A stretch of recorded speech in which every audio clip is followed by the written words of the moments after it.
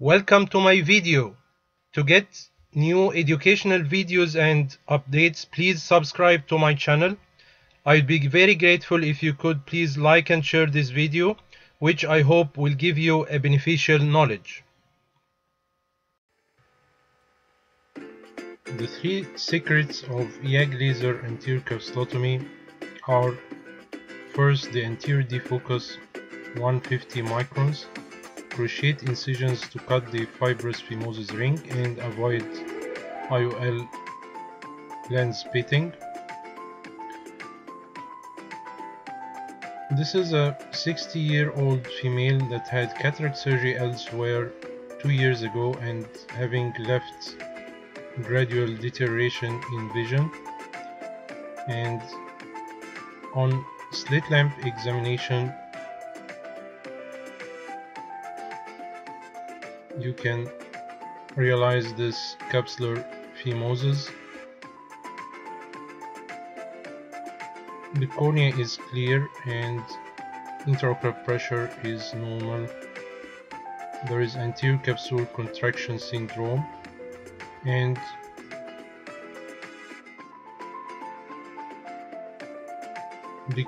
you have to think about what is the causes of this phimosis. It can be either idiopathic due to a small Capsulorexhis, loose zonules due to Pseudoexfoliation syndrome or Retinitis Pigmentosa, high myopia, retained lens matter, or chronic uveitis, and on examination there is no obvious cause, so it is most probably idiopathic. Visual acuity is 6/18 and the retinal examination was normal.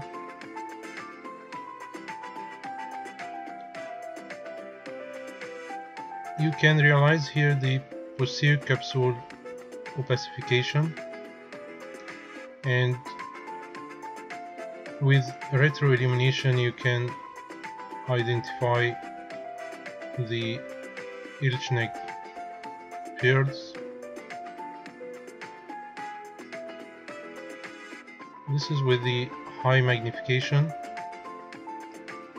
You can see now the posterior capsule opacification, which is central and causing drop of vision.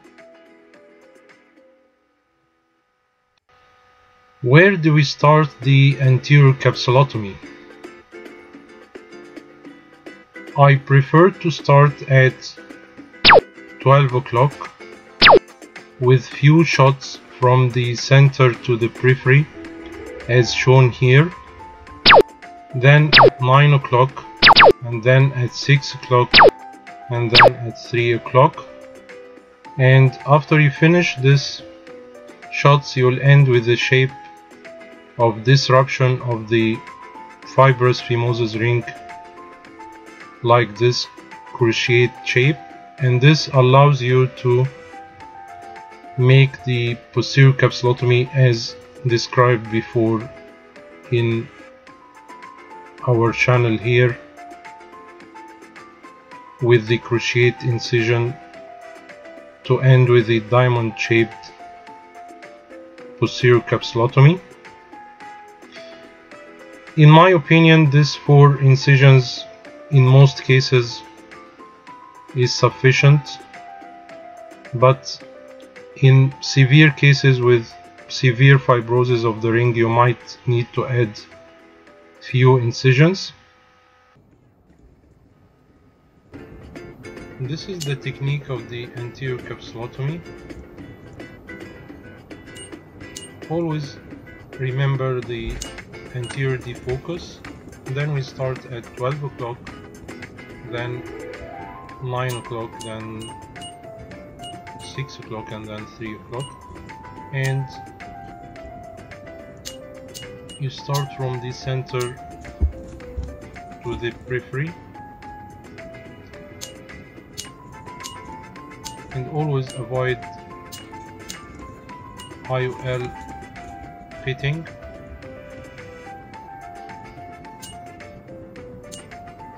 And avoid iris injury as well.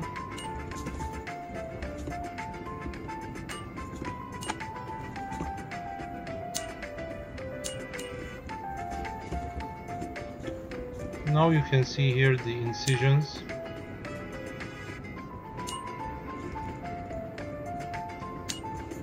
Then after that you can do the posterior capsulotomy with the same technique as we previously explained here in previous videos.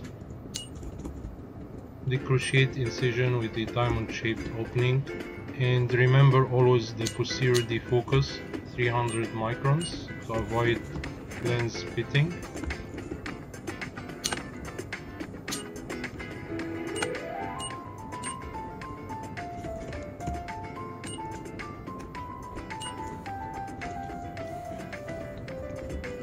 You can do it with the